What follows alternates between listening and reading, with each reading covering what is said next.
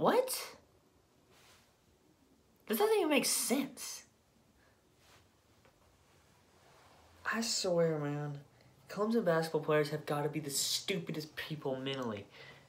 This makes no sense. He's a senior. 4 years. And then I thought he was entering the NBA draft, not signing an agent. So my thing is, okay, he's going to test the NBA draft waters. It's not going to come out. And he's going to use his COVID year and come back to Clemson, play 5th year, get some more experience. Out of nowhere. Take my talents to Charlotte. First of all, why would you go to Charlotte? Like, what does that do? Like, literally, you started this year. I don't understand why he just did this. I don't get it. He just transferred, from Clemson to Charlotte.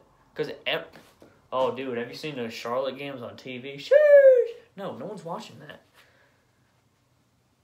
I don't get this at all. I just don't. Maybe if it was like North Carolina, or he wouldn't survive in Duke.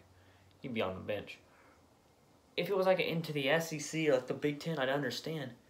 No one's gonna watch Charlotte games. I don't get this move at all. I really don't.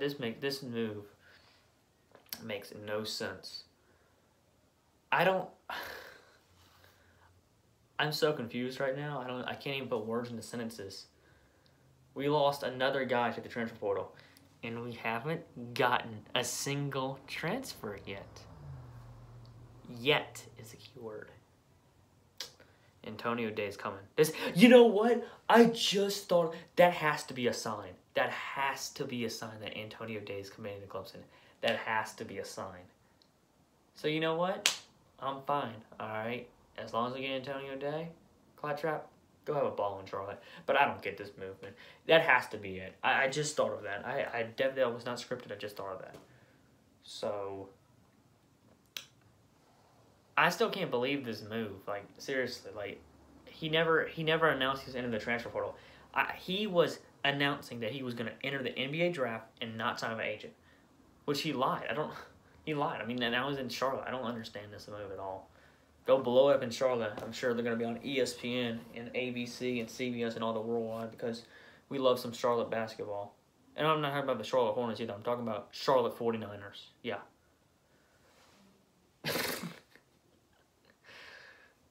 Clemson basketball in a nutshell. You just don't know what the team's going to do. Don't know. All right, everyone. Peace out.